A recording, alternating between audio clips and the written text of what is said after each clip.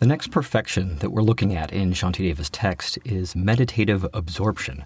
But before we turn to that chapter, I want to remind you again that this is a manual we're reading. And before we get to practicing meditative absorption, Shantideva would have us also practice the perfection of vigor, which comes right before this chapter in chapter 7.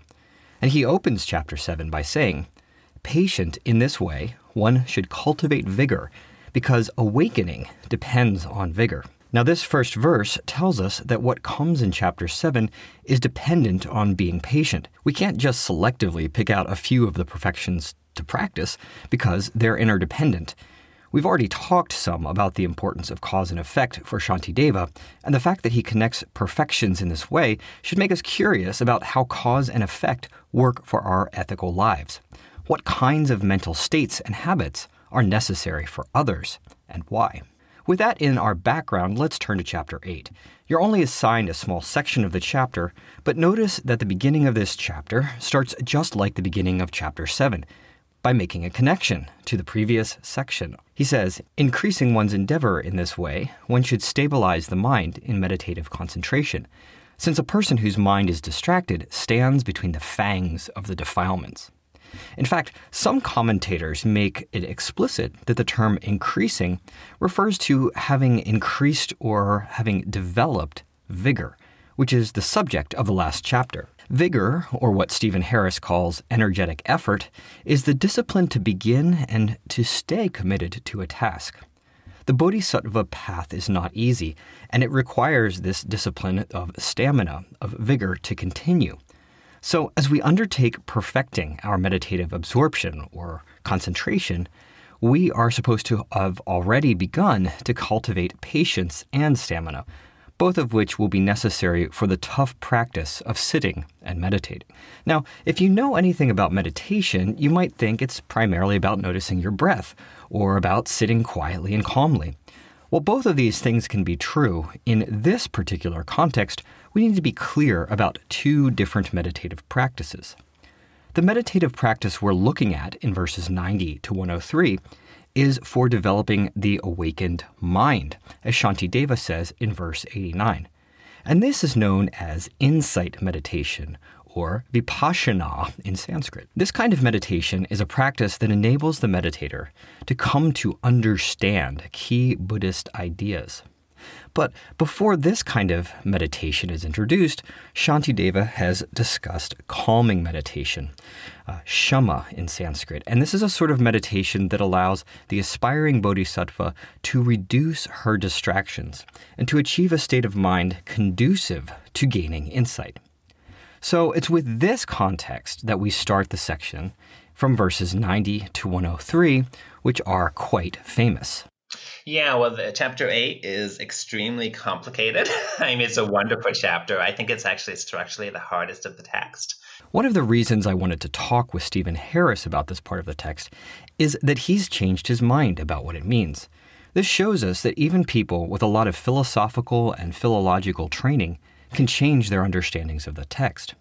And if they can do that, certainly those of us who aren't experts in a text can read it and change our understanding over time. And in fact, probably we should expect that.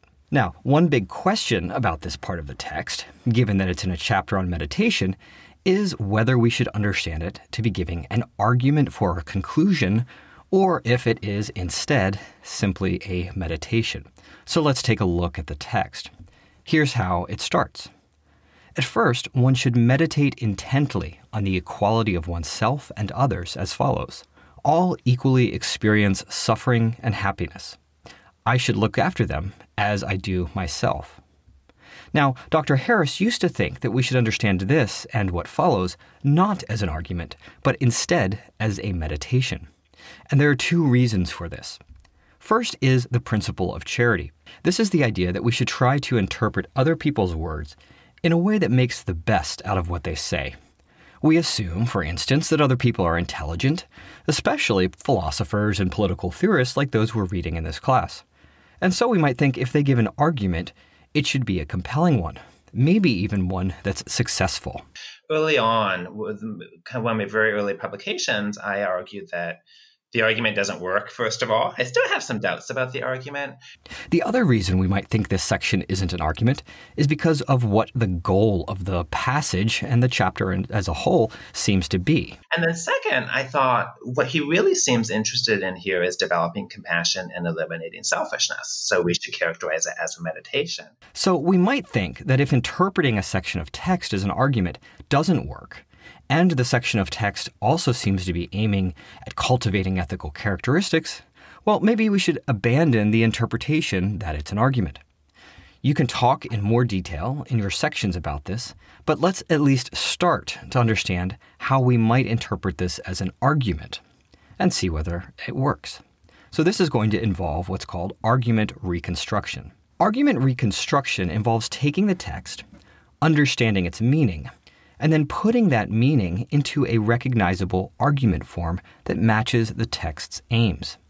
Now, it's important not to skip the first step. After all, there might be more than one thing which is meant in a section of text.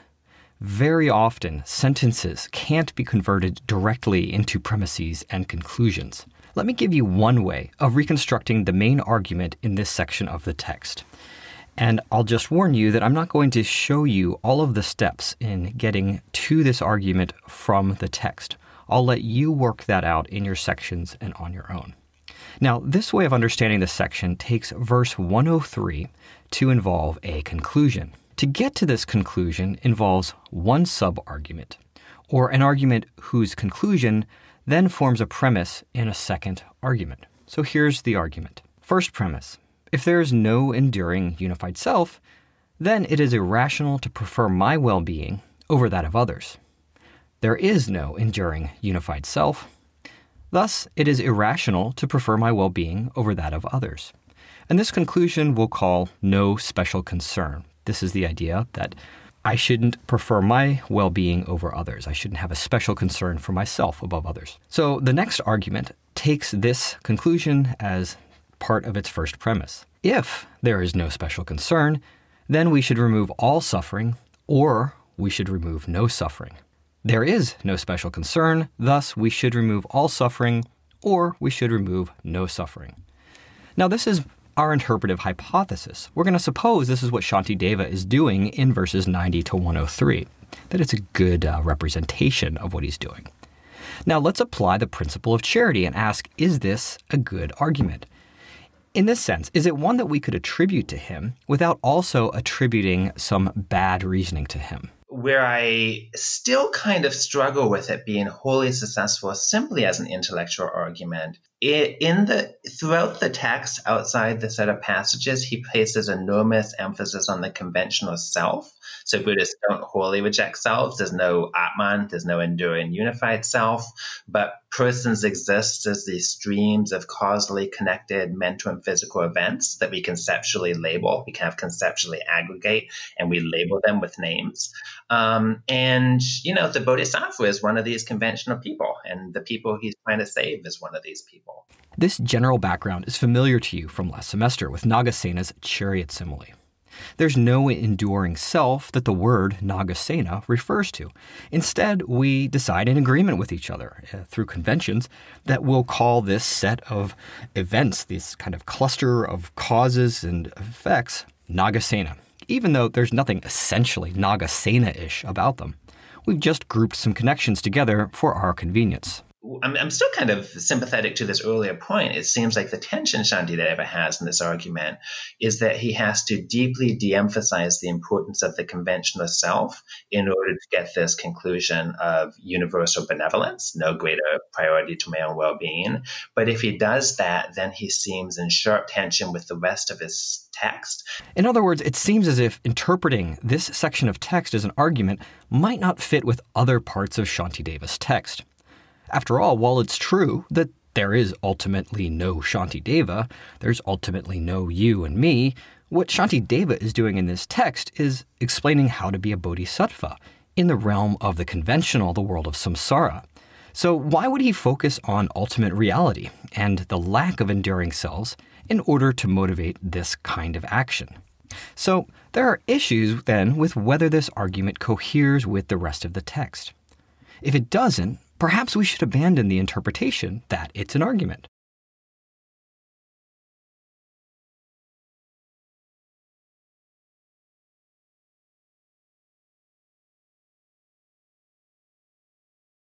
Maybe, but we've seen this issue before in PPT. Perhaps there are ways to interpret what Shantideva is doing so that moving to the level of the ultimate is part of his meditative purposes here. After all, the fact that we can motivate the removal of suffering by appeal to conventional reality doesn't mean we always have to do it in that way. Perhaps there's a reason that we should meditate on this ultimate level in this particular context. That's a thing you can talk about in your discussion sections. And this question then brings us to the other question, that of textual goals. If what Shantideva wants to do in this section of text is to teach us a meditative practice, isn't that inconsistent with his giving an argument? 10 years later, I agree with that second point. I think he is primarily interested in developing compassion and eliminating selfishness. But I think what I understand better about the text now is he sees argumentation as one of several ways of doing that. And in this particular case, getting these conceptual connections right and then meditating upon them will lessen suffering, will lessen selfishness, and will develop compassion. On this interpretation, then, what's going on is an argument and it's a meditation. After having read Descartes, maybe this idea isn't so strange to you, even if the kind of Buddhist meditation going on here is in many ways different than the Cartesian sort. Here's what Dr. Harris now thinks. He thinks this is an argument, even if he still has questions about how it fits with the rest of the text. But he thinks it may also have other functions. So why does he think it's an argument? Here's the most important reason. So in this particular case, why is it an argument? Well, because he gives premises, he states a conclusion, and he draws the links between the premises and conclusion. And eventually, that's why now when I talk about it, I say whatever else it is and whatever its function is, it is also an argument. Now, after hearing this discussion, maybe you agree with the earlier causal bundle that we call conventionally Stephen Harris. And you don't think that 90 to 103 is an argument. Or maybe you think that it is. Either way, now you've seen a little bit of an example of how you can think through what a section of text is doing and how that requires looking both at the details of that particular section of text and its larger context. So let's wrap up by taking up a few outstanding questions about Shantideva.